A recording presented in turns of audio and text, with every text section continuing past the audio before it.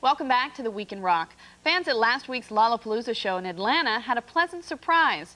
For there on Lolla's second stage were Atlanta natives the Black Crowes. The group's been hard at work on its first album in 2 years, titled Amorica, due this winter. We found out more when we spoke with Crowes frontman Chris Robinson at Lollapalooza.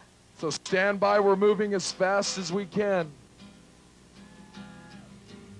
I've never seen so much equipment on this little stage.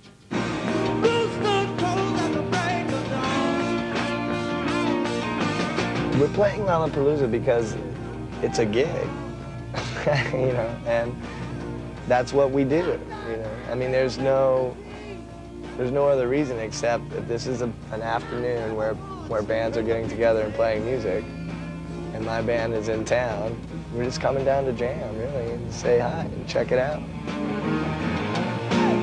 We did play a parking lot. I remember specifically opening for Kathy Dennis at the grand opening of the Marriott in Albany, New York's parking lot.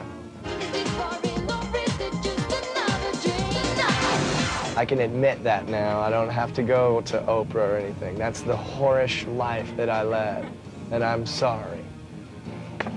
That's okay, Chris. No apologies were needed this time either for the folks in Atlanta who crammed in to see their hometown band perform on Lollapalooza's second stage.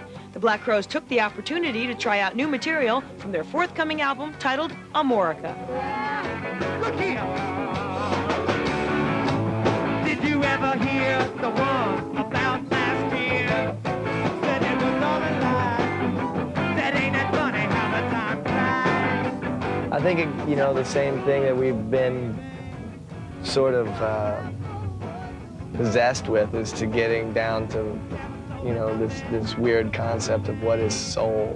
Getting more to that point of like giving your music instead of thinking about your music. That's what, you know, that's sort of our concept now of soul, and that's what the record is about. Now you're down surprised all the kids will be.